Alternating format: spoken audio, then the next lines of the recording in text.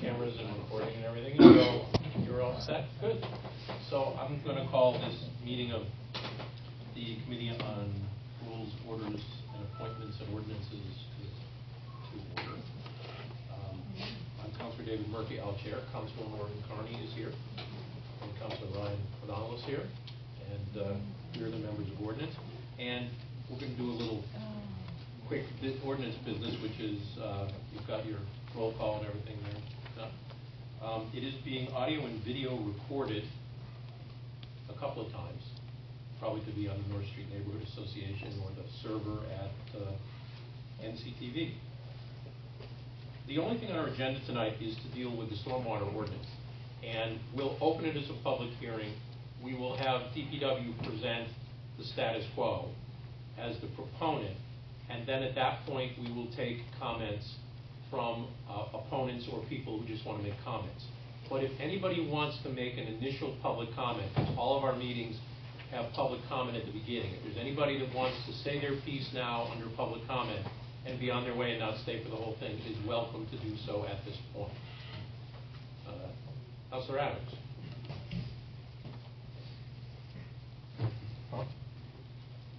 Jesse Adams, I live on Lake Street, Florence. I wanted to discuss three of the amendments that I took part in. The first one is the cap. The cap that I drafted is a limitation on what can be raised, and it does two important things. The first thing that it does, it creates a limit on growth for any given year. That limit is important because many members of the public want to know how we can keep this fee from rising substantially, like we've seen with other fees, for example, the water and sewer fees. This fee also creates a limit. The fee also needs to be able to raise a sufficient amount of funds so that it can fund meaningful stormwater and flood control improvements. So the cap that I created allows for that amount to, the initial limit to be exceeded if a supermajority of the council agrees. So in this way, it balances those two important interests. Another important amendment is I recommended with one of my amendments striking the exemptions for land that have agricultural and conservation restrictions. I believe it should be struck. The task force stated as one of its basic premises is that the fee should be fair and equitable. To this end, they stated from the very beginning of their deliberations that as a matter of fairness and equity, everyone should pay. And we heard this over and over, that everyone should pay.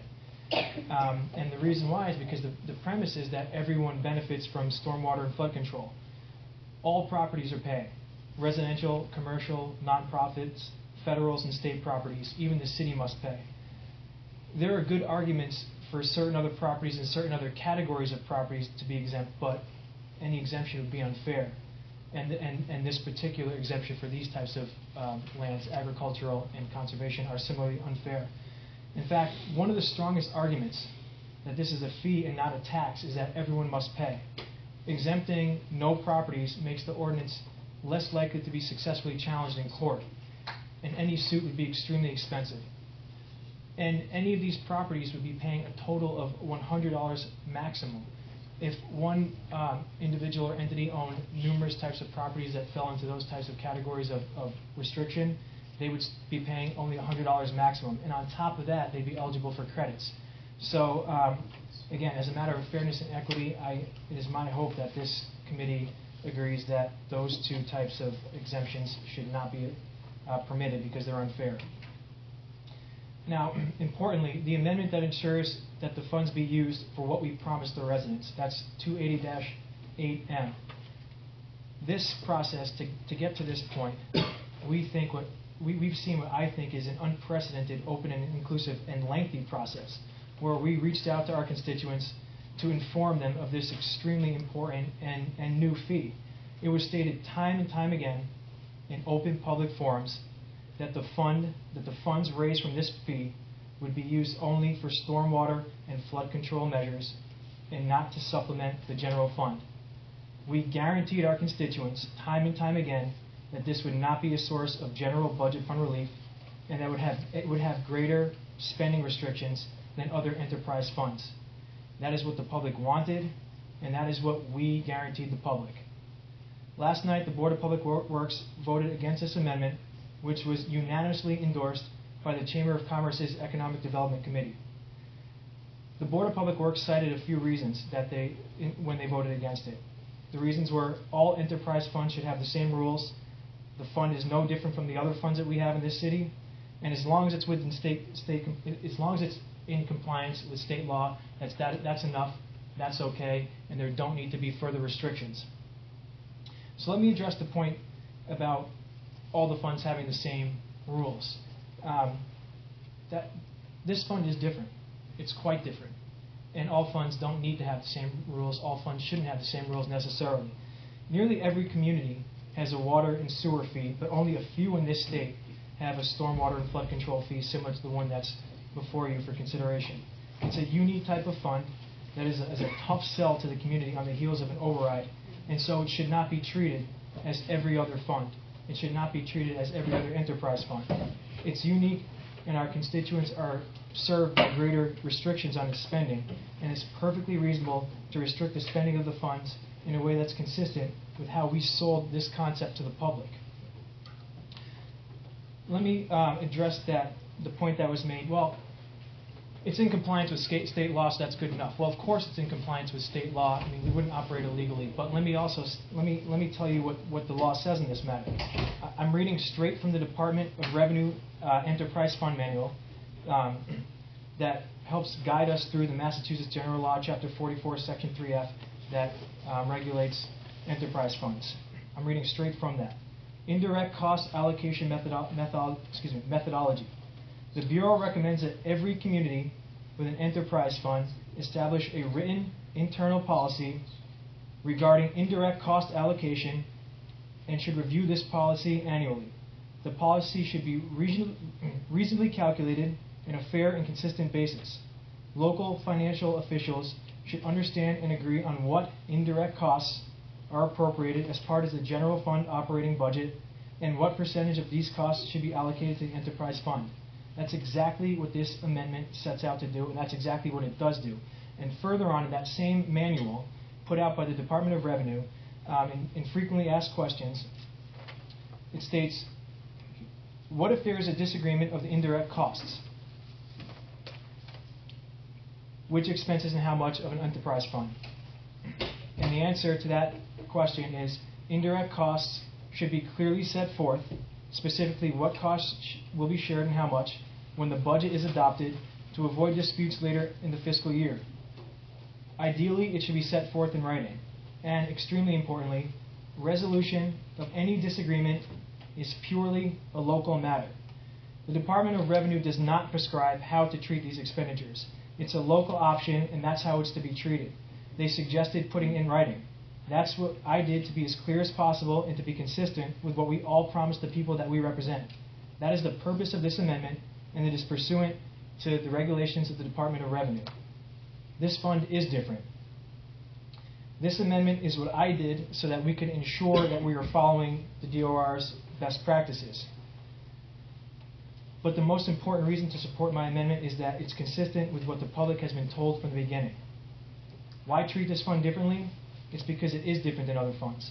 It's a tougher sell. Why deviate from what we told the public during our unprecedented process?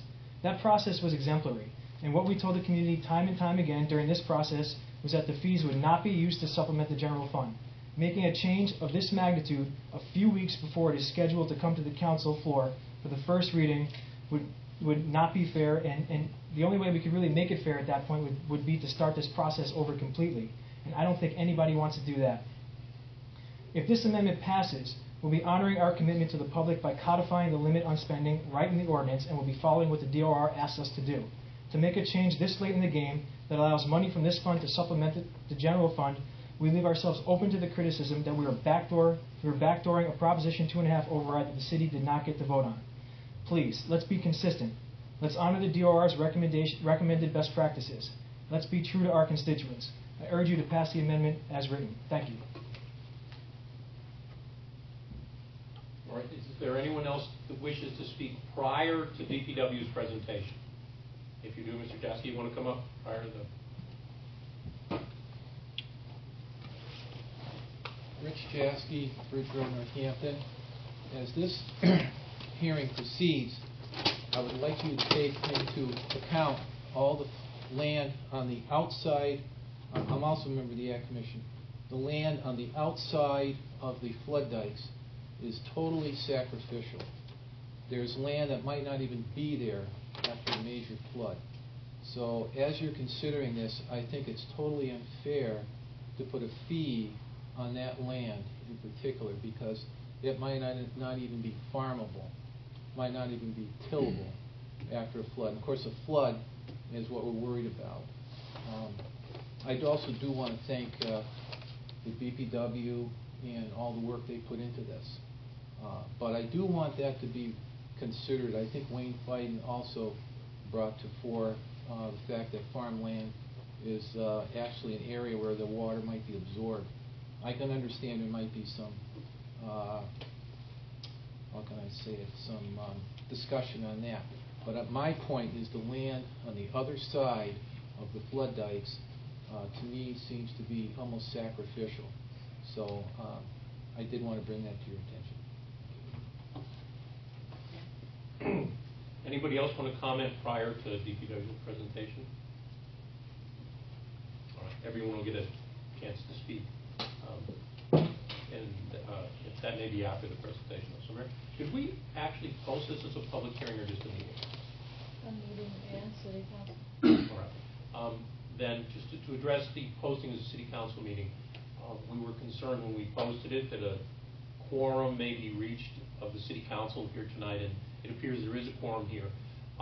They won't be participating as councilors. This is a committee meeting.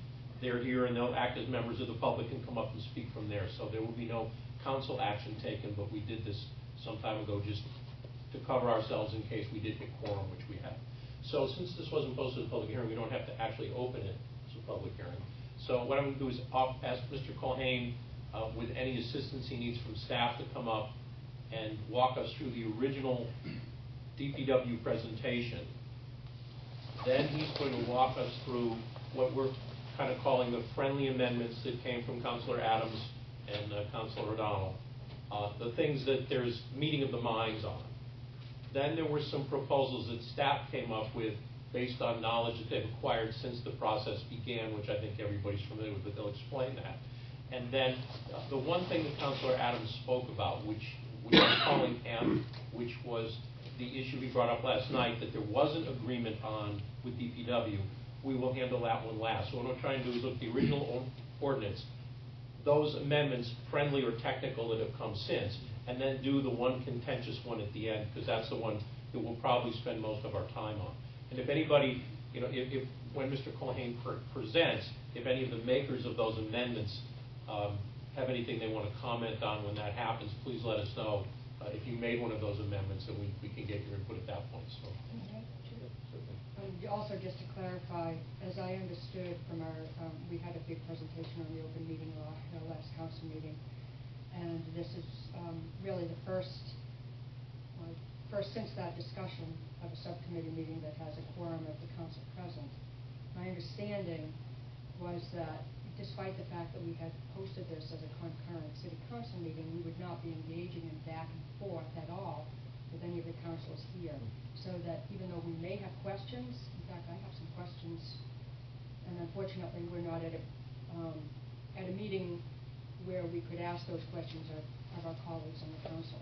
So some of those would have to then be resolved at the first city council meeting, where it's expected that the public would really expect to hear the full deliberation of this matter.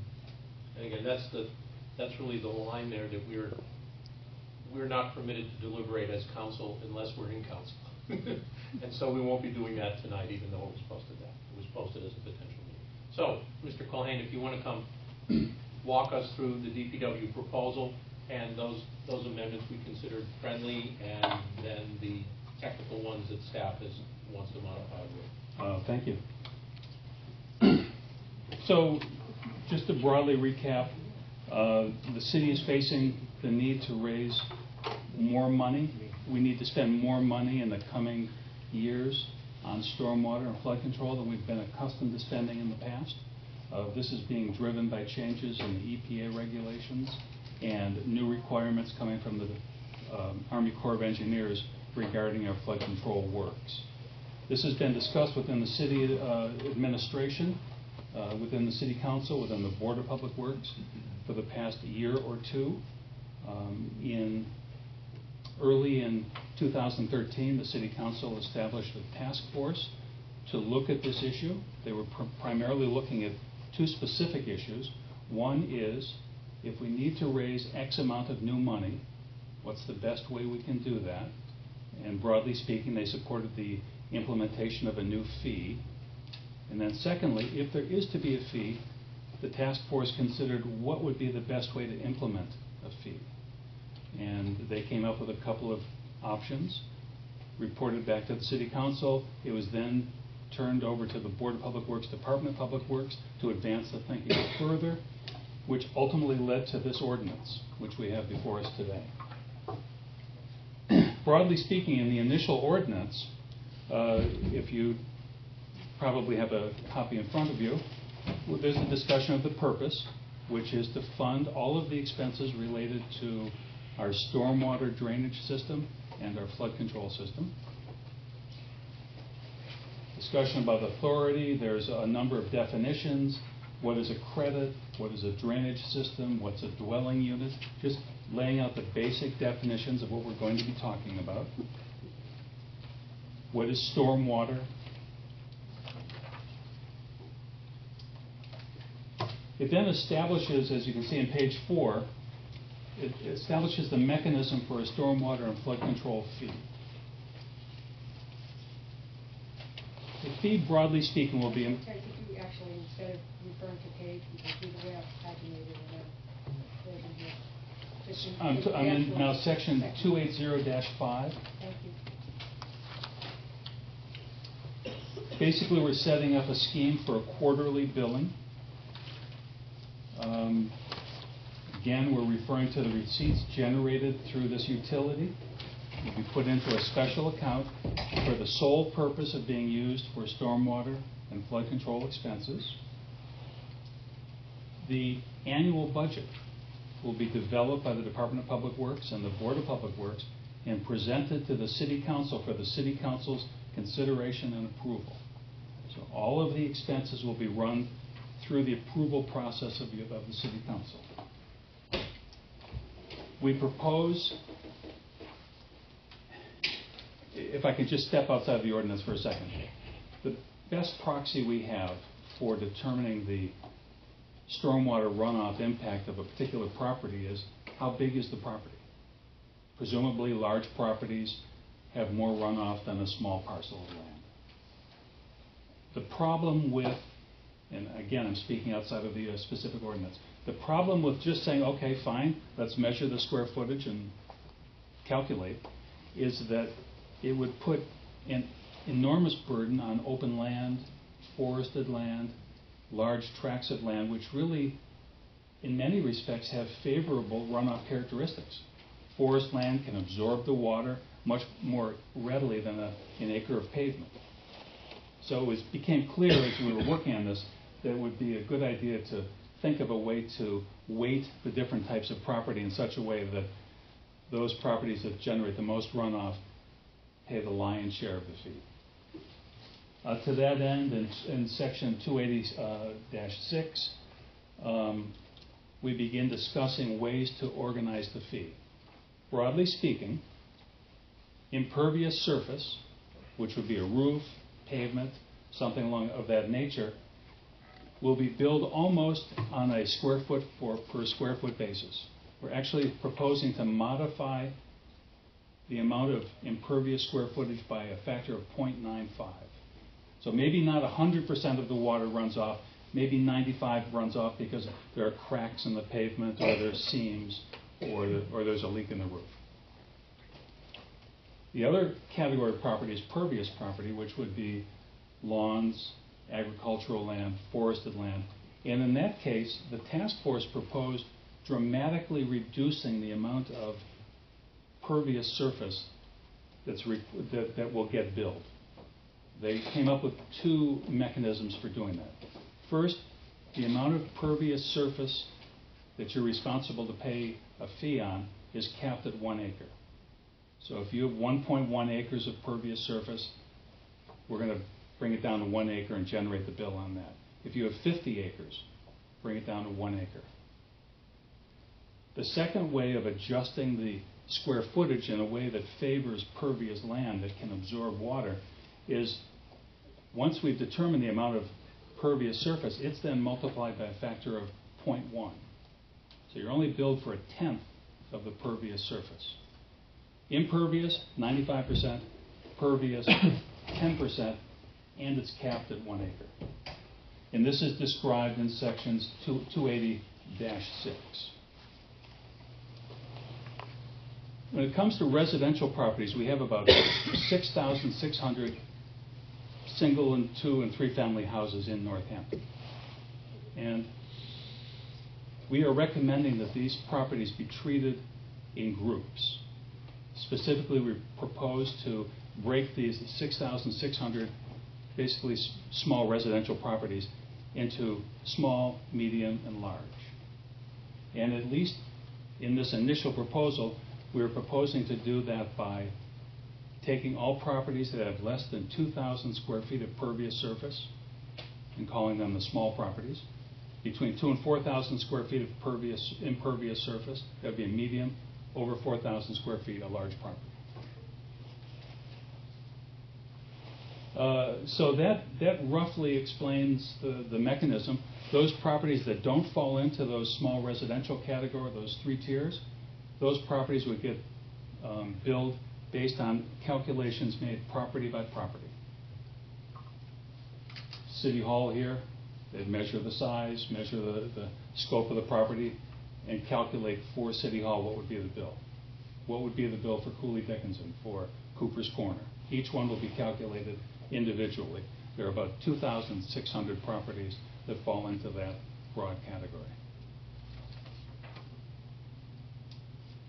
In section 280.8, purposes of the fund, this lists the specific areas where the funds can be expended. Essentially, it lists all of the ways we might need to spend money on our stormwater collection system or on our flood control system. The initial amendment, or the initial proposal, suggests that there be a couple of exceptions. Hold on a second. Cancel that. I got ahead of myself. 280-9 discusses municipal expenses. And it states that we propose that the municipality does get a bill for city property. 280-10, we discuss a credit mechanism. Just parenthetically, the Board of Public Works is probably going to approve the credit manual at tomorrow night's meeting. Then from there on, it's mostly mechanisms. The bills go out 4 times a year. What happens if you're delinquent?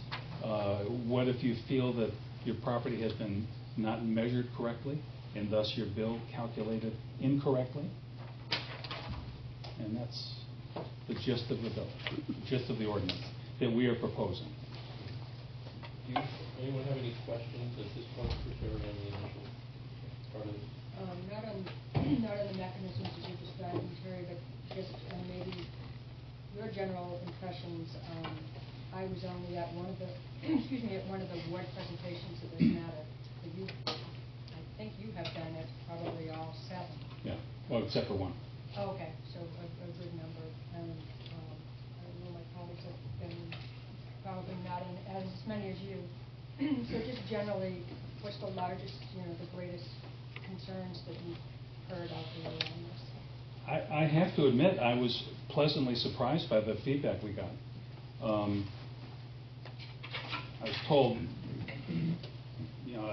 2 dozen times that people came feeling quite skeptical about it and left feeling at least resigned to it. The arguments made sense. The questions that we got tended to be implementational. For example, I have a shared driveway. How do we figure that out? I live in a condominium complex. Will I get the bill as the condo owner, or does the association get the bill as a condo owner? So the majority of the questions, I feel, were procedural, discussing how would it be implemented, when would it start, would the bills be semi-annual, annual, quarterly. I was reassured by the reaction. In this original drafting of the ordinance, I think it would be helpful if you would remind us of the rough costs based on a $2 million budget for the small, medium, and large residential properties. What's your calculation? I believe small is $61, medium is $97, and the largest properties, those with more than 4,000 square feet of impervious surface, $233 per year. And as you say, that would be based on a hypothetical $2 million budget. If it was a $1 million budget, it would just be cut by 50%. Billed quarterly. Billed quarterly. It would come with your water and sewer bills. Water and sewer currently comes on the same piece of paper. It'd just be another line item on the same piece of paper. Apparently the software that generates those bills is easily capable of adding another line item. Just a moment. I had a couple questions, and if you have any. Okay. In the computation of impervious area, the math for that, is there an appeals process if a property owner feels that is incorrect? Oh, yes. That was, I referred to that near the end there. Maybe I skipped over it too quickly. In section 280-12 on the last page, the first line of appeal is to just bring your situation to the Department of Public Works, say, I think you've made a mistake here, and this is why. And I suspect in almost every case, it would be resolved at that level. It's a factual thing. Yeah, it's measurable. We would send someone out, measure it, and say, oh, you're right. Our apologies, and adjust the bill accordingly. In the case of not reaching an accommodation between the Department of Public Works and a property owner, it would go to the Board of Public Works for further discussion and our input. And the other appeal thing I noticed was that this involved the appellate tax board. Is that typical of other enterprise funds? I would have to ask. Yes. It only involves them in the case of a delinquency. Delinquency. Yeah. But that they are involved. That surprised me. Historically, if you fell behind on your water bill or your sewer bill, eventually it would be added to your tax bill. For the purposes of collection. Exactly. Okay, so that's how it winds up there, is because it goes on with everything else. Right. Now, one of the features of a fee is that the fee can be broadly applied across all property types, including nonprofit properties.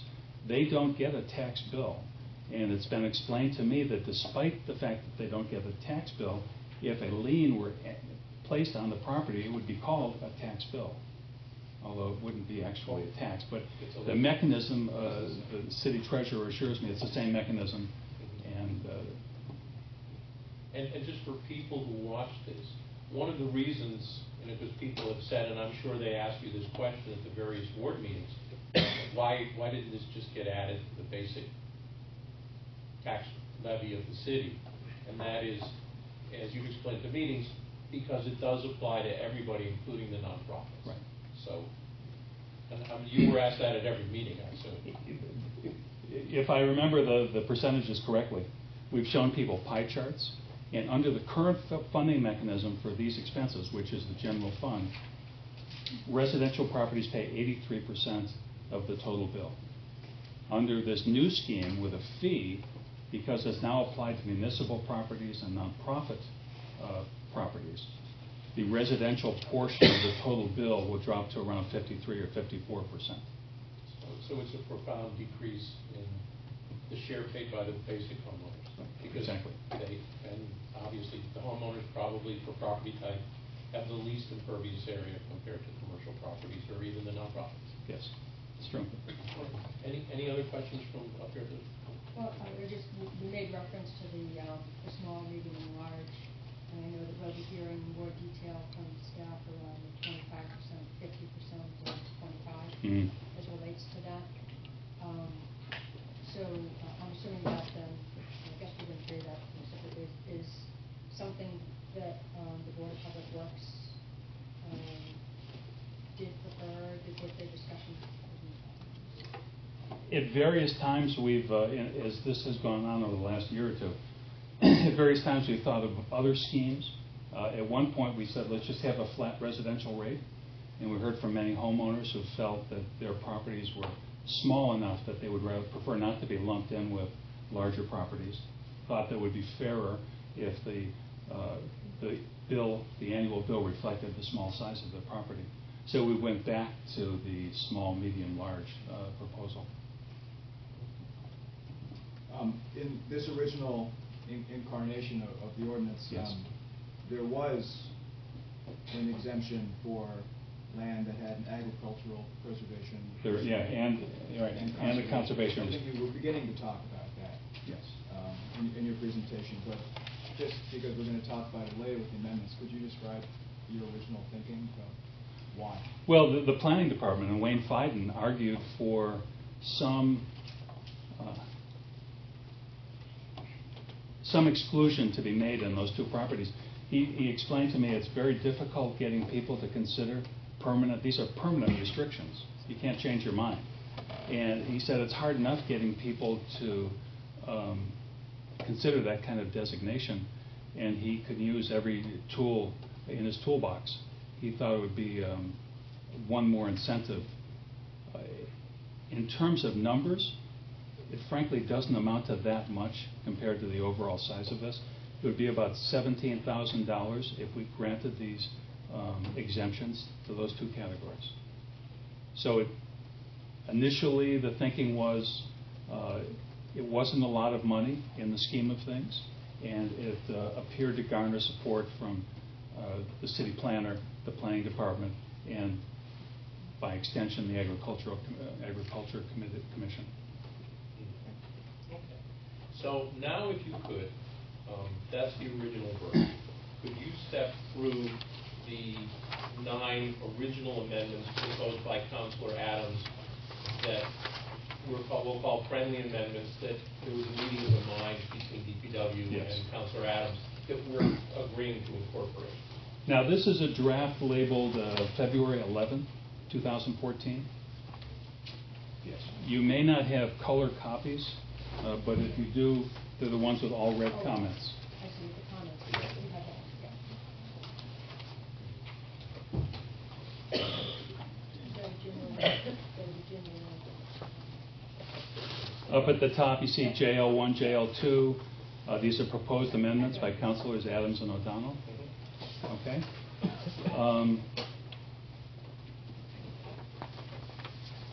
If you go to section 280-4,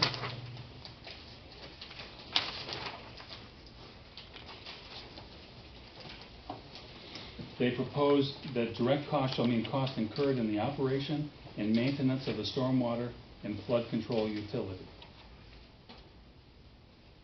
So they're proposing to insert a definition of direct costs. As you can see off to the side, we had some comments on that, but broadly speaking,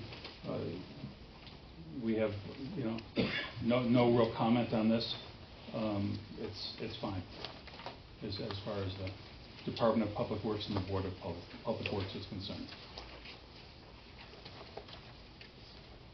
Moving on, indirect costs. This is another definition added by amendment. Indirect costs shall mean employee benefits, insurance, and costs paid by the city of Northampton separately that are allocable to the direct cost of the stormwater and flood control utility. Again, yeah, we think that's a reasonable. Moving on to section 280-6 under rates. This is just adjusting the wording slightly. The annual budget for stormwater management and flood control services shall be based upon the recommendations of the Board of Public Works and shall be approved by a majority vote of the City Council, period. And then rather than say it's the intent of the City Council, Councilor Adams suggests the City Council will, and continue. Again, that seems perfectly reasonable. Just a question, and perhaps Councilor Adams can chime in on this, but the original version of these amendments had, under 288, deleting the first sentence and replacing that to that. I think this is the point that I was making earlier. I don't think that we can engage in a question and answer with Councilor Adams. Unfortunately, I disagree with our discussion we had at the council meeting the other night, but my sense was that there was to be no back and forth with council. Then Mr. Klein can answer this then, I'm sure. He can answer this. All right, so I missed the, where are we? 288, the purpose of the fund by deleting the first sentence and replacing with the following sentence: the stormwater and flood control utility fee shall only be used for direct and indirect costs. Under 288. 280-4, so you're quite a ways ahead? No? 280-8. Yeah, well, the amendment list that Councilor Adams submitted, I guess, well, go ahead, because it may be out of order. Yeah, I haven't gotten there yet. So when we talked about direct cost, indirect cost a moment ago, we're in that definition section under 280-4. Fine, go ahead, and if this one doesn't appear, I'll ask you what happens. Definitions. I want to make sure we don't omit any of them. Okay. Definitions continue on through until we reach section 280-5. 280-6. Again, just a little wordsmithing. Councilor Adams proposes that upon recommendations of the Board of Public Works, the annual budget shall be approved by a majority vote of the City Council. The City Council will set the annual budget at an amount which will be sufficient to provide for balanced operating and capital budgeting for the stormwater management and flood control services. Again, we're supportive of that language.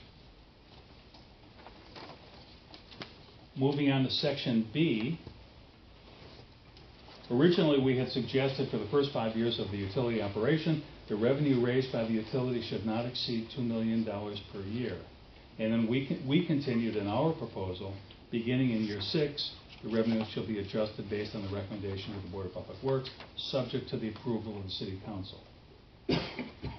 Councilor Adams proposes that the language should go on after year 5. The language should then say, beginning in the 6th year, revenue shall be adjusted based on the recommendation of the Board of Public Works, subject to the approval of the City Council as described above. The revenue raised by the utility shall not exceed $2 million per year, plus the cost of inflation as determined by the Federal Bureau of Labor Statistics, Consumer Price Index, unless the budget receives a vote of at least 6, in a sense, a supermajority of the City Council. So broadly, he's saying, beginning in year 6, it can be indexed with the Consumer Price Index, and anything above and beyond that would require a supermajority. Again, we feel this is that's why you guys get the big money. This is a political decision. We're fine with this. Moving down, in section G,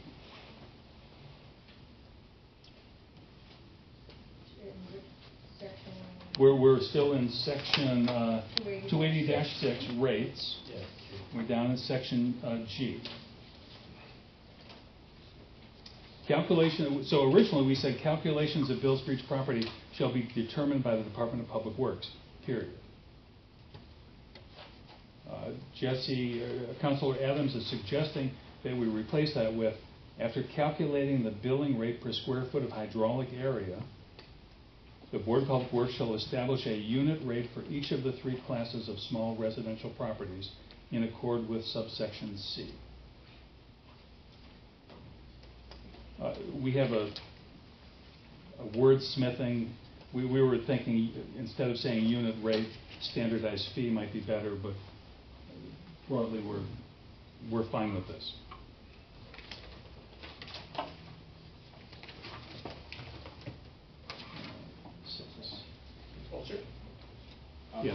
This is a very minor thing, but the definition, in the definition section is hydraulic acreage. Yes? Is that a better fit here than hydraulic acreage? And maybe we know what it means, but just to, It certainly sounds reasonable to me. there's no distinction. Any of our engineers have any input on that one? That would be fine. Just trying to spice it up a little. So which? Thank you for that. It'll get spicy. Which do you want us to, so Mary can put it in there that we'll have the right agreed on term? Acreage or area? What do you care? It seems more consistent to say acreage, and I think the intent would be the same. So if you know where we are, to just amend that to acreage, okay, so we're good. Okay, so now we're moving on from G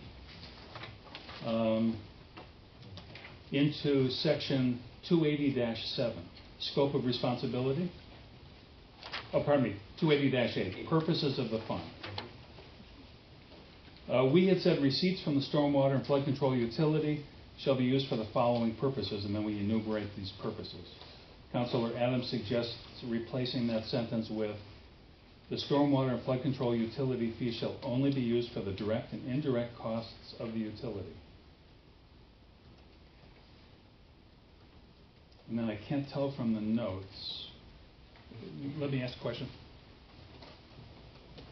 So is the including our proposal?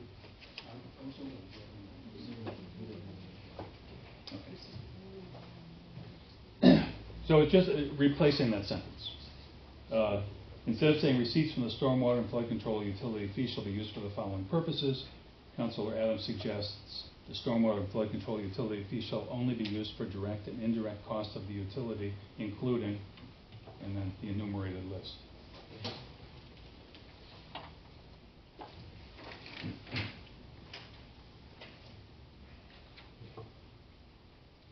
Now, as that list goes on, we'll circle back to this. This is where M falls into this list. Would affect 288. Correct. All right, so we're not going to do M now, but that's where it goes when we get to it. Yes. In section 280-9, this is where we specifically proposed exempting land with permanent conservation or agricultural preservation restrictions. Councilor Adams proposes to strike that paragraph making those exemptions. We have no comment on that. It was an attempt to address concerns of the planning department, but it doesn't have an impact on the technical collection or use of the fee. It's again a political decision, I think.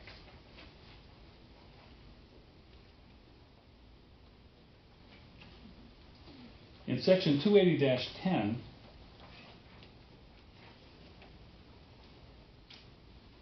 there's a little bit of adjustment in the wording. Stormwater management and flood control utility credit policy shall be developed. And he suggests inserting a date of by July 1st of 2014. He proposes adding a sentence allowing that the City Council shall have authority to modify the credit policy at any time. And then finally, he makes an addition to a sentence at the bottom of the paragraph. The stormwater management and flood control utility credit policy shall be available for inspection by the public at the Department of Public Works. And then Jesse proposes adding, and on the city website. Again, we're completely comfortable with those additions. Okay, Terry, your question? Yes. I would just like to note actually that I created confusion here because I sort of put in the same suggestion as Councilor Adams, so there is sort of duplicative language there. Oh, okay. The first sentence that says the City Council shall have the authority to modify the credit policy at any time. Mm-hmm. Oh, that's... A is repeated in F. So if you want to take out that sentence in section A, that would seem to be... So delete the City Council shall have the authority to modify the credit policy. Delete that sentence because it's covered in section F. Exactly. Okay, Mary? We're on this page here. All right, so This one here, he's suggesting taking out this sentence because this.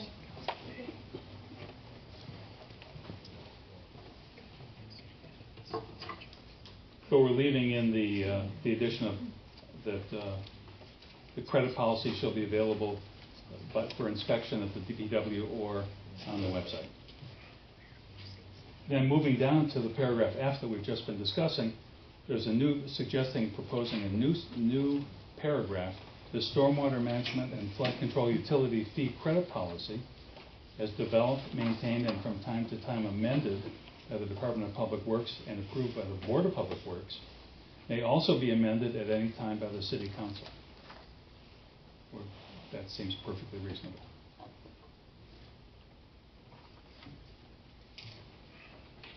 Moving on, section 280-12, appeals, hearings, no comments there. Section 280-13, public reports. Councilor O'Donnell has proposed adding this section and a paragraph that will read, the Board of Public Works will make an annual presentation to the City Council providing information related to the work and projects financed by the stormwater and flood control utility during the previous year, including, to the extent that it's practical, an account of expenditures from the stormwater management and flood control account and projected future expenditures. The board will also present this information in a written report, which shall be accessible on the city website. That sounds terrific. So with the exception of M, those are all proposals made by Councilors Adams and O'Donnell, and all of those have concurrence from the Board of Public Works. Now, well, we can't actually speak to our fellow councilors. I know the second oldest councilor is in the room and was around when the Youth Commission looked at that. With nonverbal head gestures, was there anything, an amendment that came from the Youth Commission that went anywhere? You have a copy of one. We have, all right, so we still have to deal with them. Okay. We get that one, we get lost. Okay, so do you want to talk about some suggestions that are coming now from the Department of Public Works? Okay, so these have occurred as the process has been ongoing based on new information from the rating of these projects. That's correct. So you'll see that this is a draft of February 12th. So it's distinct from the one we were just looking at.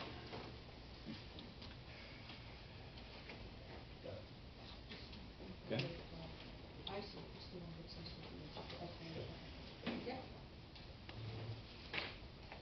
Okay. We're proposing to insert the date of 2014 instead of 2013.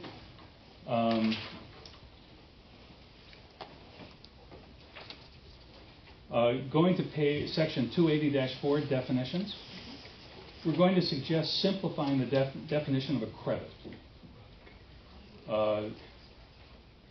We're striking the last few lines there. Credit. We're proposing that a credit should mean the reduction in the amount of a stormwater and flood control utility fee charged to a particular property, period. We're striking for the existence and use of privately owned, maintained, and operated on-site or off-site stormwater management systems or facilities, or continuing provision of services or activities that reduce or might mitigate the city's cost of providing stormwater management services for that particular property. So proposing to strike the extra verbiage there. Can you give us a rationale for why you decided to do that? Well, we felt it actually expanded the reasons by trying to delineate exactly what reasons might generate the need for a credit or the value of credit. We realized we might leave something out. It's broader to just say a credit is a reduction in the bill for a particular property. So it was the intention was to broaden the definition. As you've noted in the comment, I think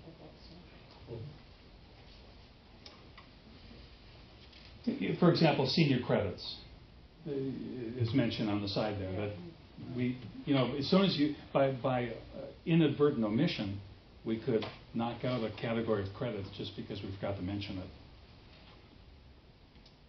Then the next one is, let's see how I should tell you where this is. Well, we're still in 280-4 definitions, and if you run your eye down the line there's impervious surface, large residential property, and then we come to non-residential property. We're suggesting to strike the word improved. It currently says non-residential property means improved property. It is not residential property, and on and on. And we decided that saying improved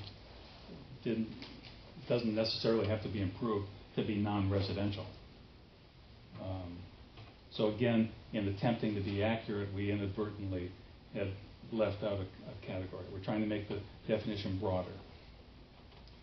A number of people had asked for a definition of pervious surface, so we propose inserting that as the next paragraph. Pervious surface means those areas that allow the unimpeded infiltration of stormwater into the soil. Common pervious surfaces include, but are not limited to, lawn areas, forest land, agricultural land, meadows, and other undeveloped land. In determining utility fee calculations, all land on a parcel of property not defined as impervious shall be considered to be pervious. Frankly, that was to make sure we didn't leave anything out in the definition of pervious. That last comment there.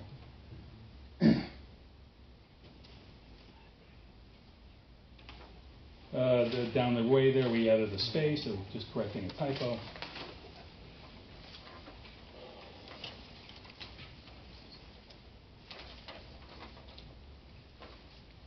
The next area is under 280-6C. The rest are just Scrivener's. Yeah, 280-6, paragraph D. We have a small typo. We're just correcting a word there. We're replacing and with by. So the Board of Public Works each year shall determine the hydraulic area of account. I should just read the sentence. The billing rate per square foot of hydraulic area will be calculated by the Department of Public Works and approved by the Board of Public Works each year by dividing the approved annual budget, as described above. And then we said and in the original one, but it should be by dividing the budget by, and that's a change we're suggesting, the total hydraulic area to be billed in the city of Northampton. It changes the meaning of that sentence. You also want that to be acreage instead of area? I think that would be a good idea, just so it's consistent all the way through. So now we get to the most substantial change that we're proposing. And let me see if I can explain it clearly for you. It was the intention of the Board of Public Works, and I think of the task force, that we come up with some way of creating standardized bills for small residential properties. In the initial calculations, it looked like having a breakpoint of 2,000 and 4,000 square feet of impervious surface came out with a very neatly aligned bell curve of residential properties ranging from small to medium to large. We got almost exactly, it appeared, 25% of the properties classified as small, roughly 50% would be medium, and about 25% would be large, if we had breakpoints at 2,000 square feet and 4,000 square feet. It was very serendipitous, and of course it didn't last. Camp Dresser and McKee is currently undergoing a project to clean up the data we have for impervious surfaces, the aerial mapping data. They're going to open up the file for all 9,200 approximately properties in the city and look at it file by file, cross-checking the impervious surface. We have 2 or 3 methods of determining impervious surface using aerial mapping data. They're going to cross-check. They're going to correct for errors such as occasionally a driveway appears to cross a property line. Well, it's a mistake, and they'll adjust these property by property as they go along. We're beginning to get feedback from CDM. They've done about a quarter of the city at this point, with a mix of residential and commercial properties. And we can see that the group of residential properties that happen to fall below 2,000 square feet of impervious surface is smaller than we had thought. So all of a sudden, the small residential tier gets smaller, more people get pushed into medium and large, and it slightly skews the entire results of the fund by moving the amount of fee generated around. In time, we may be able to say, and let me just add one more point, the city is planning to participate in a regional low-level aerial mapping program over the next couple of years, and I'm quite sure that once we get that data, which will be even more accurate, we might have to revisit these square footages again. So let's say hypothetically the correct breakpoint for these small, medium, large categories might be between small and medium, might be 2,384 square feet. Well, rather than trying to pick a number and enshrine it in the ordinance, we're proposing that instead we just say the residential properties will be divided up such that 25% of the properties shall be small, 50% medium, 25% large. And then as new and better and more accurate data comes in the years to come, those breakpoints can be adjusted as needed to maintain that nice distribution that we like to begin with. So we're proposing in section 280-6, section E, that we strike the A, B, and C sections that talk about properties with 2,000 square feet, more than 2,000, more than 4,000. We suggest striking that and instead saying, small residential properties shall be divided into 3 groups based on the amount of impervious area. These groups shall be sized such that 25% of these properties fall into the smallest category, 50% shall be in the middle category, 25% shall be in the largest category. All properties, go ahead. Just in that same vein, will those amounts that you mentioned earlier be the same?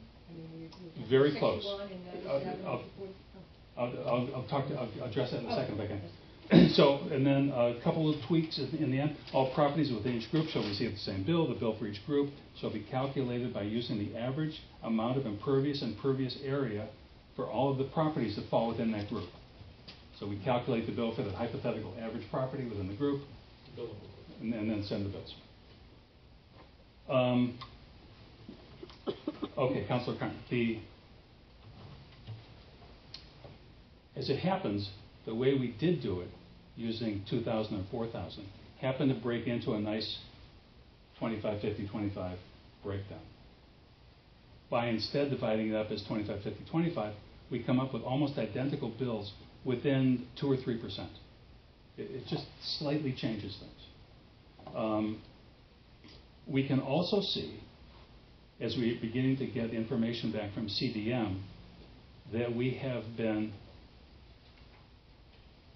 underestimating the amount of impervious surface on residential properties. In other words, they tend to have a little more than we thought they did, which leads to this problem in part. And the commercial properties so far, and they haven't finished, we're only 25% of the way through this, commercial properties are coming in a little lower than we had thought.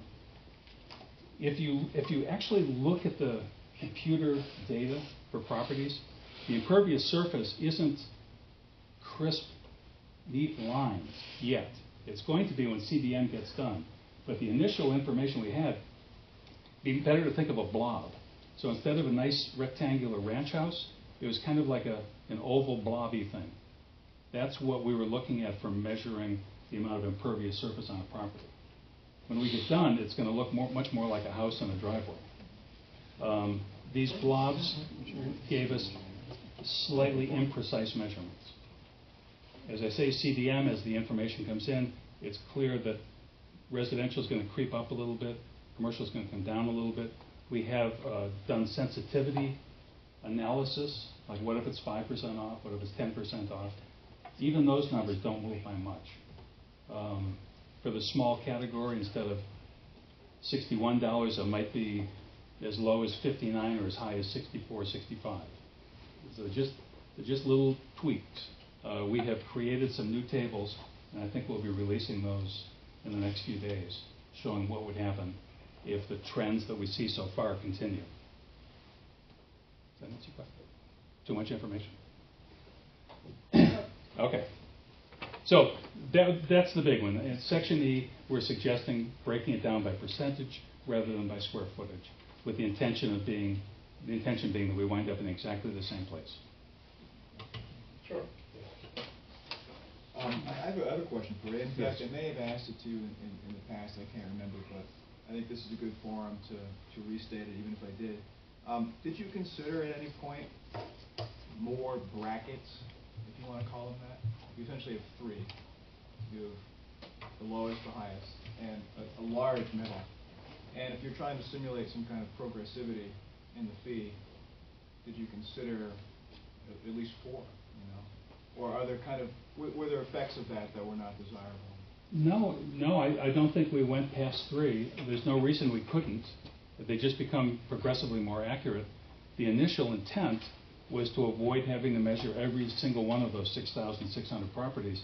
Right. Breaking them into 4 groups isn't much more work than 3. If the council decides that sounds like a good idea, I don't think it would be a lot of work. It's just a fairly minor change in the approach. I don't think it would have any large unintended consequences. I was just kind of shooting from the hip, I guess, on this, so Sure. I don't want to throw a wrench in at the last minute. We'd have to look at things like how the bills would change. To be honest, choosing 3 was not a highly, we didn't put a lot of effort into saying 3. It sounded like a good idea, and I think it didn't get much more thought than that. Well, maybe to the council's point, so for that large middle, that 50%, if a property were actually on the lower end of that middle and closer to the $61, but ends up paying the $94, Mm-hmm. is paying the same amount as the person who's on the far end, closer to the 243. Yeah. And so it raises a possible equity issue if it were something like a break right in the middle until we have lowest. Yeah, if it was second, third, broken into fourth. quartiles, I think they're called, quarters, I think that would just need to be directed accordingly, and I'm sure we could make that happen. And I don't, my initial thought is that would not skew the numbers much, but it would certainly be fairer. You'd probably you'd have 4 figures then too. Yes. Yeah, it might be 60, 80, 110, something. We'd have to calculate it. Now, if you wanted, would you be willing, is this something you feel strong enough about to ask them to see if they can do that and have a recommendation for us when this appears at council? Or? I'd be curious if you could attach some numbers to it. I hate to just throw it out there if it's fairly significant change and then do it now. But if it seems like we could do it in the full council if there were favorable research from you that said this is a good idea.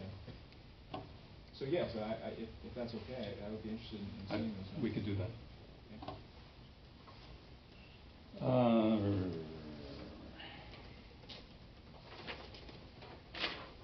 Moving on in section 280-8, purposes of a fund.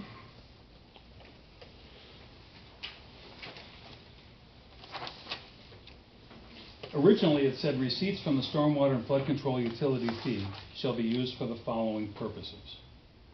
We proposed changing that, adding some words in the middle.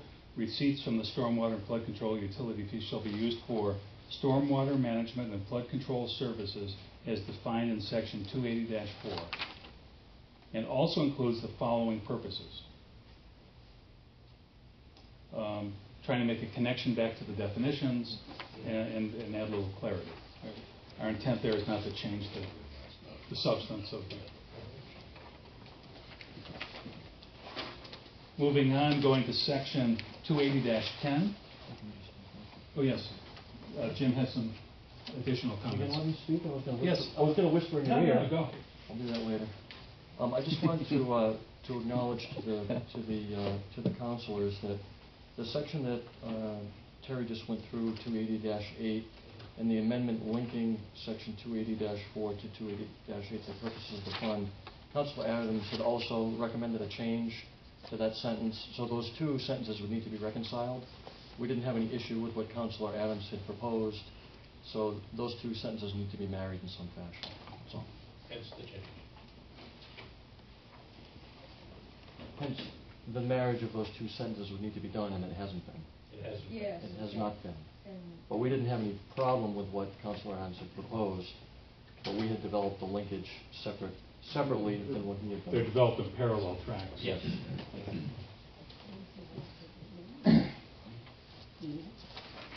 So, well, shall we try and do as much as we can here with that? With that particular conflict, you're okay with Councilor Adams? Yes, we are. Yeah. Okay. That's okay. We gotta keep Mary on track of where we are though, so. I'm completely confused. You have this version with all of the counselors' amendments, and now you've got a new version, and you said you're gonna marry them? I don't understand what you mean by The other this. version of the staff comments, and I think what Jim just suggested is. There we go. Right, but some of the comments that you've got in here from the counselors are not in this version at all. No, that none of them are. And you're wanting me to put them all together, or you're going to No, rewrite there's it? one specific thing we're talking about now. I just wanna make sure Terry shows you what he's talking about. I We understand were that. thinking that you put them. Seriously? Don't change it. No, it's not just one sentence. No, it's There are all these other changes by the counselors, plus the ones that they're adding. I think they only, at this point, they have two redundant sentences, and they want to just make the language consistent. Actually, not to go back and forth, but I'll point out to Terry, so what we received from Mary and from Jim were the version that has all of the staff comments and changes, and then the version that has the counselor amendments. That's correct. And so to actually take those two versions and put them together would require some time, and I understand what Mary's saying. So I think we among ourselves have to figure out how that, who's going to do that work. We've become intimately familiar with all of these. And these It's documents it's live in possible your word that- processor, correct? Not It's Mary's. possible that it might be convenient, if everyone's agreeable, for us to marry it all together. Mhm.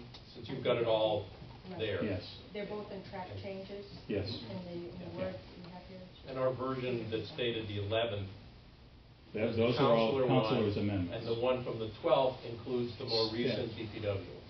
So Yes. that's how I'm. And they're both changes to the same underlying Under document. the same document, yeah. So I But- think we would take those recommended changes from staff and incorporate them into the ones that are accepted Yeah. by the Mhm. counselors, and would also delete Yeah. those couple of sentences, the one just Yeah. referenced. And when we deal with this tonight, I'm proposing we deal with it as, the counselor amendments, Correct. the staff recommendation. amendments, Right. and then we'll move on to M, which will be its own thing. Okay? Yeah. So you'll marry those, but let's make sure Mary, or are you going to reconcile those two sentences when you do the wordsmithing? Yes. Yes. Okay, so Mary doesn't have to worry about that. Okay. Okay.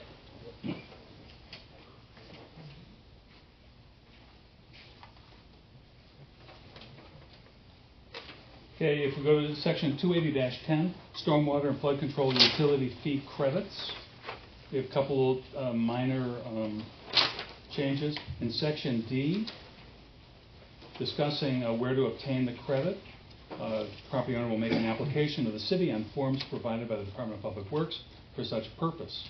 And we're proposing to say the application to be fully completed in accordance as opposed to the form to be fully completed.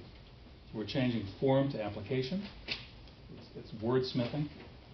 A little further down in section 280-11, section B, stormwater and flood control utility bills shall be managed by the Department of Public Works for collection.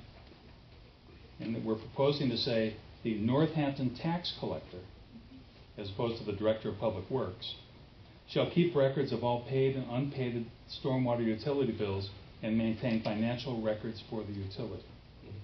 And again, the logic for that is that it's being billed through that office, and they're going to be. Yeah, the collector's office does maintain those. And then also in section 280-11, stormwater and flood control utility fee billing. Under section D, at any time after interest begins to accrue in an unpaid account, we're saying, instead of saying the collector, we prefer to say the Northampton tax collector may serve on the party assessed a statement of the amount due. So we're basically going through in that paragraph and replacing collector with Northampton tax collector. And that's the extent of the staff suggestions. For the most part, except for the breakdown on the small residential fee, it just tweaks and word. So there's one other, so we've done the original version, we've done the Councilor Adams and O'Donnell amendments that DPW has accepted as friendly. Yep. And then we've done the most recent, with the exception of Scribner errors, basically the 25, 50s, 25 distribution rather than a hard square foot. Yes. There's two others that I wanted to just follow up to see where they went.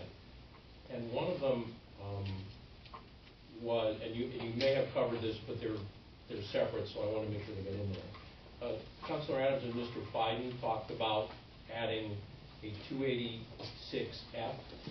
And I don't know if you talked about that when we met. Property owners who own multiple undeveloped parcels with Yes. protected status. Where does that one live in one of the previous versions, or is this a separate amendment we need to do? Up until this date, that had lived in the credit policy. Yeah. Councilor Adams, I believe, feels that this is an important enough point to move it into the ordinance itself. We proposed it in the beginning.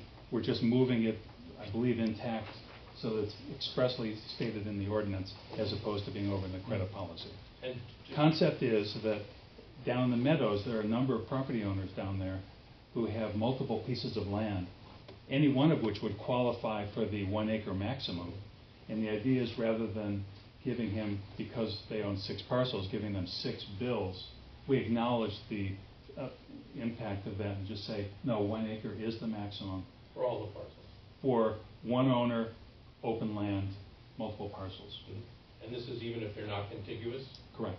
Okay. Yeah, that's the real issue. The real trick here is that they're not contiguous, Yeah. but they're treated as one piece. That's correct. Okay. And is that already incorporated in either the 11th or the 12th version, or do we need to add this? That will need to be added. It's a more recent amendment. Okay, so I don't lose track of any of You these. have it here, at least I received it. This came on the email. Yeah, right. Okay. Okay, now, did you also give this a paper copy, or should I look at my paper copy? Yeah, there's a paper copy and the file copies. So when we're making our motions later, we have to add that one to the list, and then you can incorporate it when you blend the 11th and the 12th versions so that we get it. Okay. Yes. You'll do the wordsmithing, but we got to incorporate that. Right. So I'm just going to, so the only thing that's left, one other thing, the Youth Commission, I just wanted to bring those up so that we don't forget them. And they didn't, I don't have them as motions, but I have them in a letter from Youth Commission. One was, and you can just let us know if you've reviewed these and what your recommendation was. Mm-hmm. An exemption from the fee for all Northampton public school properties. And I'm assuming the city's being billed for its properties, and that includes... Yes, I mean, it's been extensively discussed and debated. Okay. And I think broad consensus that we should leave that as it is. Okay. And then their second suggestion was an abatement for those in the process of attempting to increase their pervious land area or somehow conform to EPA standards. We hope that's covered in the credit manual. We hope that if they were to review the credit manual, they would agree that. So you we did address that. Yes. take those into Yes. consideration, but did not recommend them. Right. Councilor, just so that, I'm not sure that everyone understands, this was referred to the Youth Commission, and we received a letter from Stephanie Jordan detailing those recommendations. It was a pleasure dealing with them. They're great kids. They were very interested in the whole process and spent a lot of time working on this. So I just wanted to make sure that their letter got mentioned in this meeting and that you have seen it and addressed it. Yes. Right. Do you have a? Okay. So that brings us to everything but M. Right. Is there anybody in the audience that wants to comment on where we are to this point? We'll take some comment now, and if everyone buys all of how we got here so far, then we'll go to M, which is where I think where the contention lies, the last section, M. Anybody want to comment on where we are to this point, or should we have Terry move on to M? I might offer a Just few come on up thoughts. and identify yourself so we know who you Sure. are for the record, and then please make your comment. Joseph Sharp, and I reside in Ward 4. I noticed that this provision to dedicate fees to use solely of this project versus allowing it to slip into the general fund, apparently as it stands now, do I understand correctly that they would permit those funds to go into the general fund? Any surplus? At this point, they would live within the dedicated fund. Sold. Yeah. Now, They would be meaning. M And kind be of- carried forward. M kind of addresses what expenses could be in there. Okay. But at this point, and to correct me if I'm wrong, it's an enterprise fund for stormwater, and the funds stay in there. If they're not fully Good. extended, they remain for that purpose alone. An enterprise fund is a closed container. Yeah. Well, considering that EPA will be tightening the noose further in the future, I think that's a wise decision because there's going to need more funds when that happens. And if we have a little kitty set aside of previous surplus, inshallah, then it will end up having something in bank. Unlike what we have now since 1938, no fees being collected or charges being made. All right, the rate for permeability of land, I wonder if that factor that they refer to also considers the factors of slope or gradient, if you prefer. And that's something the engineering group will tell us. And likewise, the soil characteristics which are available on USGS soil maps for this entire area, I'm sure. People that are on sandy soil will have a very much different rate of permeability than people who are on clicks. Simple, obvious, but might be too picayune, perhaps? I don't know. And it's my understanding, and correct me if I'm wrong, that soil conditions and grade have not been considered just total area for this computation. Just total area. Well, I want to ask the engineers. I think that's the case, but, yeah. Okay. Yes. Okay, so soil composition and grade mean nothing.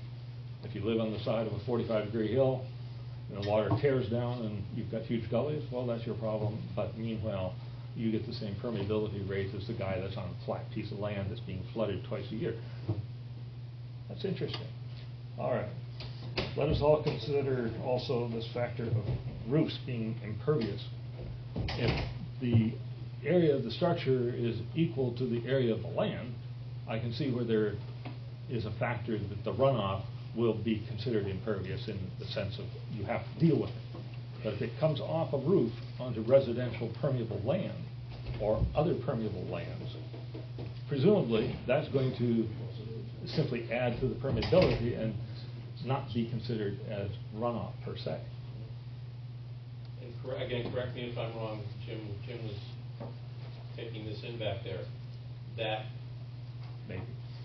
no, he was taking it in, but it's Okay. my understanding from the current writing of the ordinance that even if your property manages to absorb all, if your impervious area absorbs all the water that comes from your impervious area, it is not taken into consideration. You'll be billed based on pervious and impervious, And it will even be if not a billed drop of water leaves your property. So it will be impervious nonetheless, billed at the higher rate. Even if you put, say, a big, deep sink filled with gravel that went down And absorb all the 30 water. feet. Yeah. Yeah. You'll still be billed the same way as everybody else, is my understanding. Is that correct? Yeah. There's no consideration as to does your property or not shed any water. It pervious, impervious, how much do you have that? So it's a maximum simplification of the scenario. And Terry, do you have a? Right. But stormwater mitigation features might qualify you For credits. for credit. Gotcha. Thank you. All right, lastly. Just another question for Terry related to that. So if you live in a modern subdivision for which a stormwater system was developed and essentially your street drains go into a pond that you're required to maintain on your property to handle that, you would potentially be eligible for credit to the people in that subdivision for the fact that they've made steps towards mitigating, correct? I'll let Jim answer that, but that particular issue has been a sticky one.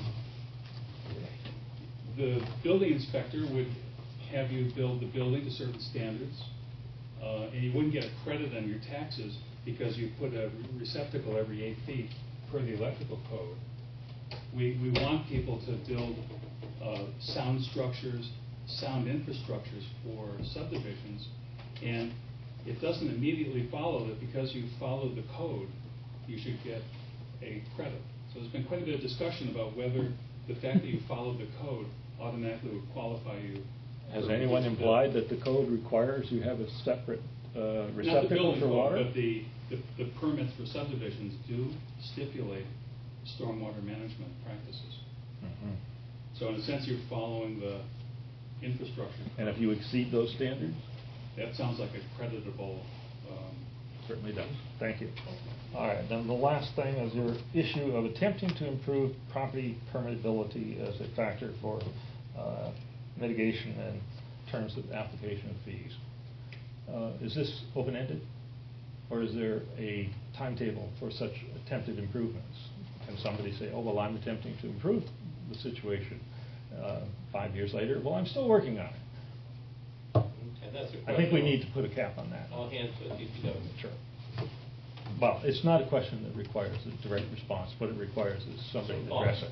And That's if you correct. gentlemen from DPW want to comment on that one, you're welcome to. All I might say is that we see the credit policy as a living document. Mhm. Someone's going to come to us with a novel approach that we haven't thought about, that isn't specifically mentioned in the credit policy, that could easily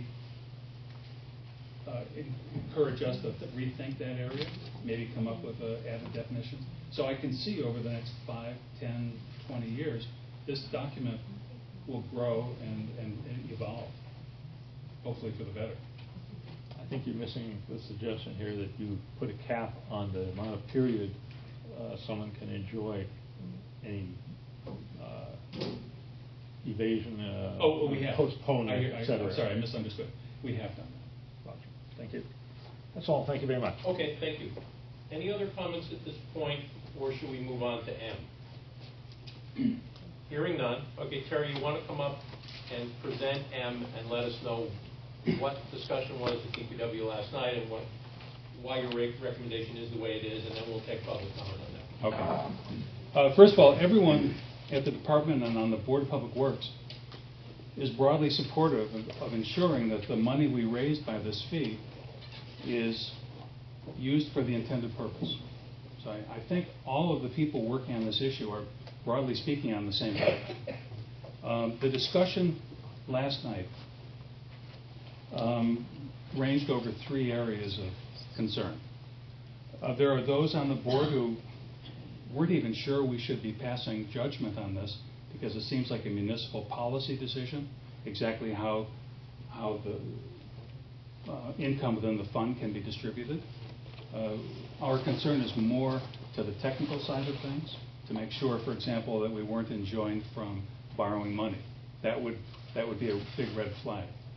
But how the indirects are calculated isn't a primary concern of the Board of Public Works.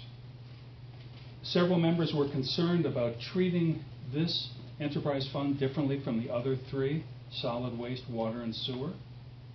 And it got the whole room talking about the pros and cons.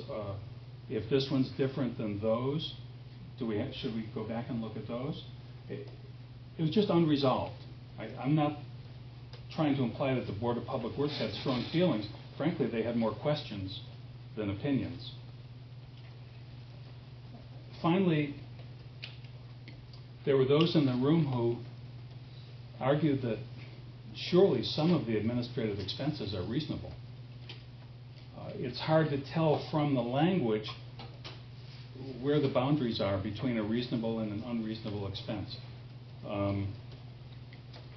In the end, they felt their only options were either to support the amendment as written or to say they couldn't support it as written.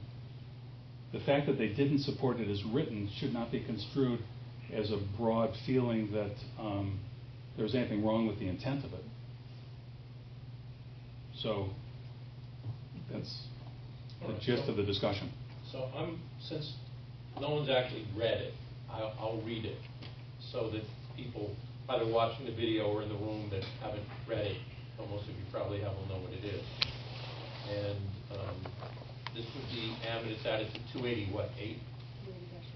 280-8. So it would gain M. And M would say, in no case shall the general fund budget receive budget relief from the revenue derived from the stormwater fee. For avoidance of doubt, such items as 1, payment in lieu of taxes or pilots.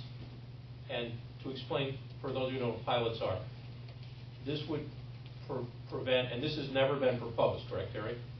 Correct. Pilots. But a pilot would be, for instance, that the fund would pay in lieu of private property taxes for the stormwater system.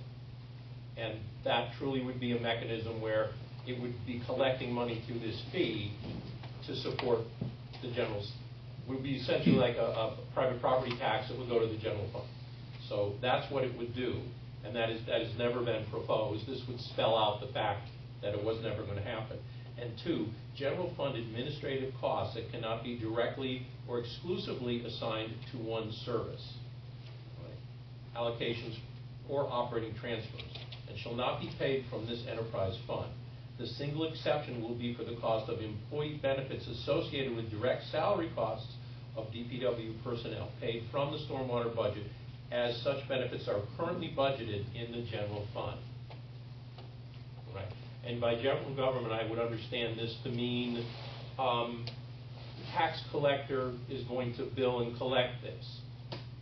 The feeling is that the tax collector is a general government responsibility. The tax collector is already billing, you know, water and sewer and CPA and property taxes, and one more line item should not be making more work for them, and therefore they're already doing it. They shouldn't. I believe that's they the shouldn't intent, be yes. getting funds from this fee to do what they're already doing. That kind of thing. Or perhaps if the assessor is involved generating a report or something, they shouldn't be billing their time for this. That's the intent. All right, that's the understanding of this one. All right. Any more comments you want to make from DPW before we open this one up to public comment? No, I think, so broadly speaking, we got stuck on the language, and in the end... Yeah, and it was last night? It was just last night. Okay, so this is, in DPW's opinion, we'll get the public comment, but this thing is still open for further discussion with the board? Absolutely. From this point on? Yes. All right. Okay, good. Then let's take public comment on this one. And perhaps, Mr. Etheridge, please. I'll lead off. I signed the sheet first. Edward Etheridge of Northampton, 64 Gothic Street. For the past year, I have worked with the Economic Development Subcommittee of the Chamber, with the DPW and other constituents in the city for public hearings and crafting this ordinance and the language, the calculation, the methodology for developing the fee. And we began with looking at the cases in Massachusetts on what constitutes a fee and what constitutes a tax, because we wanted to make sure that when it was crafted as a fee that would be successful and not be objected to, even though many of the purposes of this particular fee are general sort of obligations such as flood control, which apply to the community as a whole. The committee's work, and the Chamber set its own goal, which the committee did adopt, was to make sure that the fee was equitable, both in its application and its assessment, and that the process and language of the ordinance be transparent. The committee had made a couple of compromises in that process. The chief amongst was the compromise which we discussed earlier, which accepts all of the city's ways and streets, which is actor and creator of stormwater and flood issues in the city. But the idea would be that that would be an extra inordinate expense that would then go back to the tax base that would be charged against it. And so the idea that it was equitable is compromised to some extent. But the committee, the DPW, and others on there did hold fast on a lot of other exceptions that were requested. The schools, I guess, is still up in the air, but does not receive support. Open land has been accommodated with factors modifying the cost, so the burden of it has been reduced. But the principle has been somewhat compromised. The biggest principle that the Economic Development Committee which supports adding Section M to the, is exactly as Councilor Adams expressed. We have talked to members and to the community in proposing this fee, which will be a fee, burdensome, a cost, which will affect not only homeowners, but will affect many of our nonprofits, from the largest, such as Smith College and the hospital, to the smallest, small nonprofits, churches, all will be subject to this. That makes it equitable. But what we don't want to do is convert it from a fee into a tax increase or a tax. And the issue with M is it makes it clear that none of the funds from this can be used for general city service obligations, which it already provides. The trade-off is, as you mentioned, it may be that the collector spends a marginal amount of time now adding this to the bill, so we can say we'll add a cost of the collector's office, 10% of the salary, 8.6% of one collector's salary, 3.4% of the assessment. But it's providing general fund relief, and it's not providing stormwater funds. If there is a cost for those things that is necessary, it seems to me we can find a home within the budget of the stormwater utility to accommodate that. We had much discussion about the purposes of the funds, which are quite broad, and we don't have a problem with those funds. They accommodate all of the things that the Department of Public Works and Board of Public Works is concerned about. The fact that they will have bonding ability with a revenue stream, the fact that physical facilities and improvements will be covered. I'm sure they're already calculating the new BPW headquarters as part of this particular thing. That's in there. That can be accommodated by this particular thing. But the compromise that should not be struck with the voters, not be struck with the citizens of the community, is to say we will provide general relief with the stormwater utility. Why is this different than the other enterprise funds? Because we did that with the other enterprise funds, and there are people who are not happy about that prospect, whether it's small or not. I understand the intent of the people who propose that it be treated exactly like it is in 53.5 of Chapter 44, which doesn't spell out how it's done. It just says it can be done.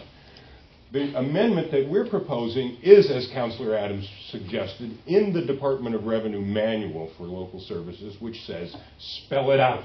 It's up to the municipality to make that decision. If you don't adopt him, you clearly are making the decision that we will leave it to powers that be to make a decision at certain points in time to provide these funds for general fund relief, which is a tax. That's okay if that's what you want to do, but if you don't adopt M, that's what you are inviting. M makes it clear that the purpose of this fund was to provide for stormwater and flood control services that the city has not funded. The city is already getting quite a bit of general fund relief from this particular enterprise because they have not funded flood control and stormwater projects over the past, because they've only been able to fund those out of the tax base, and there's too much competition for the tax revenues of the city that those get shifted to the back burner and don't get funded. So there is a huge number that the city will be receiving in general fund relief from having a stormwater flood control utility fee that replaces funds that the city has spent and should be spending for those particular purposes. So we encourage you to consider, adopt, and approve Section M as Councilor Adams has proposed to it in his memo. Thank you. Now, going back to our list, Jesse Adams is number 2 on the request for comment in this. Have you already spoken your piece, so you're good. And I can help with this. Mary, this looks like Mary Ann. Suzanne Beck. Oh, that's Suzanne Beck, and she's already, oh, you're back. That's how you get up. Would you like to come up and? I think I was really going to comment on the general ordinance, so I think I'll save that for a city council meeting and just. Okay, because you're welcome to speak. No, I don't have if you'd any like to. particular. No, Jack, that Ritter, Bader? It was Warrior, but I crossed it off. And It is the I'm gonna, expressive Jack. yeah, I don't write too well anyway, but I'm going to have it remain crossed off because I think every single point Has covered. that has been adequately covered and quite nicely. Okay, thank you. And Mr. Jaski, do you want to speak more at this point, or have you said your piece? I would support Etheridge 100%, plus what I already said. Plus what you, in addition to what you already said. Okay. And Bob Reckman, do you have something you want to add at this point?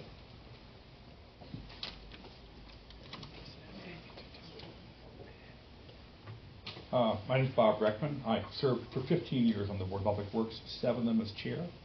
I fully appreciate how neglected our stormwater and flood control system is and welcome this effort to raise money to pay for these vital services. I'm chairman of the Economic Development Committee of the Chamber of Commerce and was on the Chamber's Stormwater and Flood Control Task Force as well, and I served on the Stormwater and Flood Control Task Force. The process has been really a perfect example. Although it's been a little bit long, everybody's worked together diligently to craft a very good ordinance. It's been explained to the public and the business community extensively, and nobody wants to pay more money for things they've been getting, should have been getting all along. But I believe that the new system is very fair overall. It's great that the city's going to participate.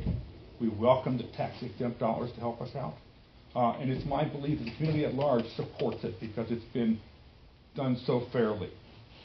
There are a couple amendments I want to talk about that Council Adams proposed. The first one is the supermajority requirement.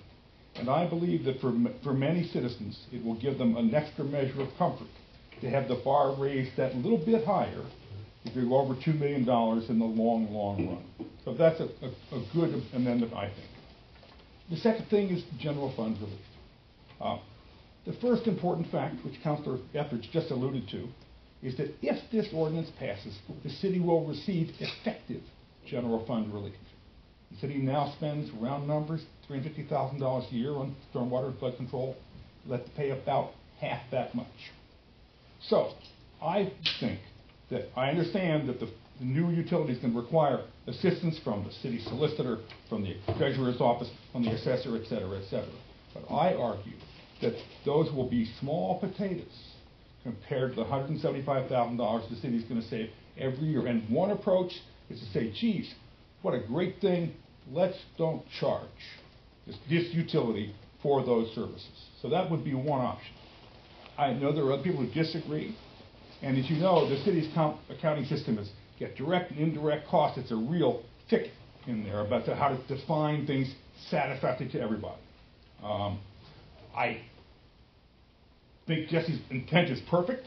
I hope that the council can craft even better language, which would allow the kind of expenditures we all know this is intended for, but not bind it unnecessarily.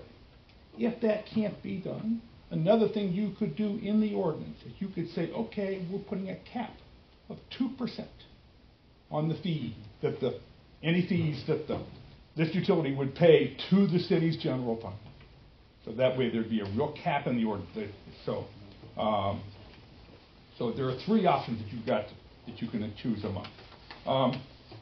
Our mayor, our city council, and our whole city government, I know, are committed to financial transparency, and it's really been a great process for us to go through as a community. So thank you very much, and I hope it moves forward positively. Okay, and I think Fred, you're on the list. Would you All my issues have been covered, so I'll pass on. You're all set. Yeah, I'm all set. All right. So, any more comment on any of this before we as a committee begin deliberating it? And again, if we have any questions or need expert opinions, we'll certainly ask. So, I think really the only one, M is the only one that I think we need to deal with individually, because I think there's complete consensus on the rest of them. So, shall we move the rest of them and then deal with M? Is that okay? So that would be the version as amended on the 11th, and then the one from the 12th, and then we would add in F that came from last evening with regards to 280-6 as F. And I think that with the other two are the ones we have consensus on.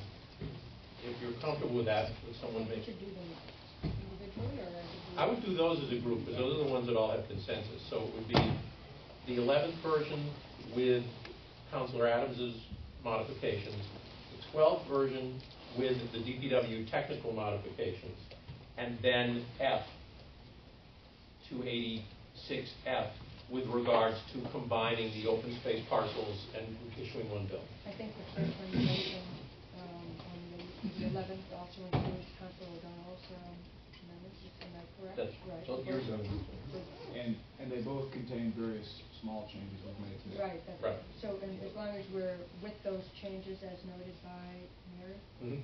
and Jim, who Yeah. are going to put those. And they're all in DPW's word processors, so after we do this, they'll make one composite version that brings us up to date with the exception of M. I'll move those then as a group. Yep. Second. Any more discussion on those? Right. All in favor of a positive recommendation? Positive Okay. recommendation. Aye. Okay. Now discussion on M. Unless someone will start off. Well, to put it on the floor, actually, I'll move that to the full council with no recommendation, And do you want to and then I'll just say why if I get a second. Okay. second? Okay. So the motion is to move M to the full council without recommendation. Do you want to comment? Yes, well, the reason I want to put that to the full council without a recommendation from this body is that I think it requires more deliberation. I had some questions about it, although I understood the rationale from Attorney Etheridge. I had some specific questions too for Councilor Adams, and I'm unable to do that here at this meeting. So I think that that's probably more appropriate to do at the full council. Can you comment on that one? Can I just comment generally? Or Oh, yeah. I mean, Well, on the motion on M, I mean, relative to M, because that's what's. Relative to M, yeah. Relative to Yeah. M. I won't tell you what I did, this weekend. But, Okay. so. My comment on M is, it seems, when I read the set of regulations from the Department of Revenue, it really does seem like it leads to the 351 cities and towns in Massachusetts to come up with their own rules. There are some vague guidelines in the regulations, and I think it says somewhere that if we come up with a methodology that is unacceptable to the director of the Bureau, I forgot exactly what department it is, in the Division of Local Services, they can reject it. That's my understanding. But until that happens, we need to develop a policy, and I see nothing wrong with putting it in the ordinance if we reach consensus about what that policy is. Mm-hmm. Right. And my comment would kind of be that it clearly is justified under DOR's advice relative to these enterprise funds, and particularly this type. So it certainly is justified, in my opinion, that we can go here. This isn't something that we can't do. It's something we're encouraged to do. And I accept, the statements made by the members of the Chamber Economic Development Committee that we've been so transparent to this point, and we've had consensus on everything else to this point, that we should include this one too. And also what Mr. Culhane said about the fact was, shucks, this came up last night, and the dialogue is still open with us on this one. It's just there wasn't time because it came up to us last night. So what my feeling is, I'm comfortable with sending this without a recommendation. My hope would be, between now and when this hits council, that Councilor Adams, the maker of the motion, and DPW will continue to work and perhaps reach consensus so that when M returns to the council meeting, it will be like the rest of this. It will have been processed to death, and we'll have consensus, and we can move forward with everybody in their happy place. And that would be my hope. Understanding that if that doesn't happen, Councilor Adams is going to bring it back just the way it is and put it on the floor at the council. So we're going to deal with it one way or the other, either with a meeting of the minds with DPW or without, but it's coming back one way or the other. And I also accept the fact that all of the councilors need to weigh in on this one. There is something correct in the fact that this is a political decision, and we're the ones that make those, so our constituents can tell us whether we did a good job or we didn't 2 years from now. So I think we all need to participate in this discussion of this, or whichever version of it comes. So yes, it's justified. And I'll make one more comment. Yes. Well, only that, in hearing about it tonight and hearing the rationale and the comments made earlier by Councilor Adams, one thought I have is that it isn't really distinct from other enterprise funds, and that it begs the question really as to whether those other enterprise funds ought not to have some similar restriction, or just, I would hope that we would have some consistency along that level. We know that when we had a very flush solid waste enterprise fund, when we had the landfill going, we actually did rely on a chunk of those funds for some very basic city services. And so we have to then consider whether we want to limit ourselves in that way with all of our funds, or whether we want to, I think the funds there should be some consistency along those lines. And so that's my thought just initially, but I'm hoping to have a more full, robust conversation with the whole council. Mr. Lohr, you had your hand up. Do you want to make a comment, or? No. No? Okay, we wore him out, I think. Any other discussion amongst us? Then, to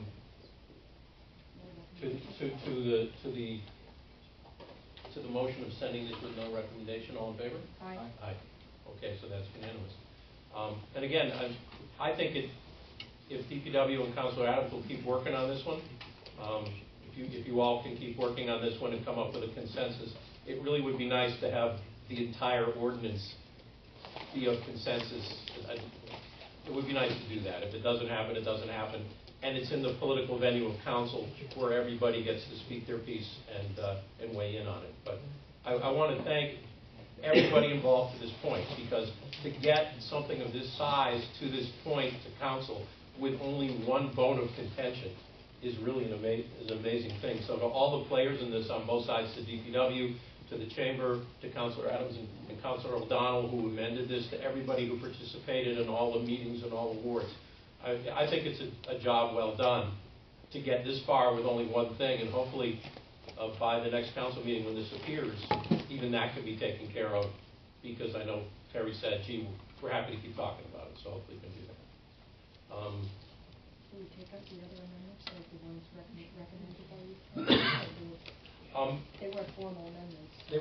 They weren't formal amendments. If you want to, no, they didn't pass them out through a DPW. They didn't bring them along. Nobody else brought them along. So I guess we're. And we have the one other that. And that was included. Yeah. Okay. That one was included in the full bunch, because we brought that up as well. So with all my stuff up here, my agenda's been buried, but I think that was all that we had to do tonight. So with that, a motion to adjourn. Move to adjourn. All in favor? Thank you, everyone.